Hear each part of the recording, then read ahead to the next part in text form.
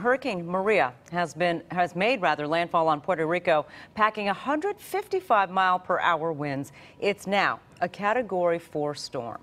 8 people so far have died across the Caribbean.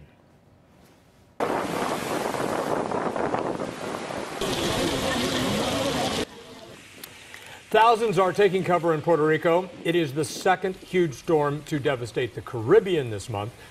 Let's take a look at the strength from the hurricane from a reporter in San Juan. This was recorded just in the last hour and a half. I've been trying to find the words. Ferocious doesn't seem to even be enough for how this storm has intensified.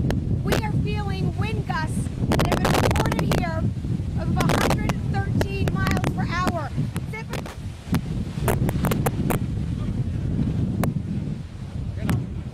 Wow.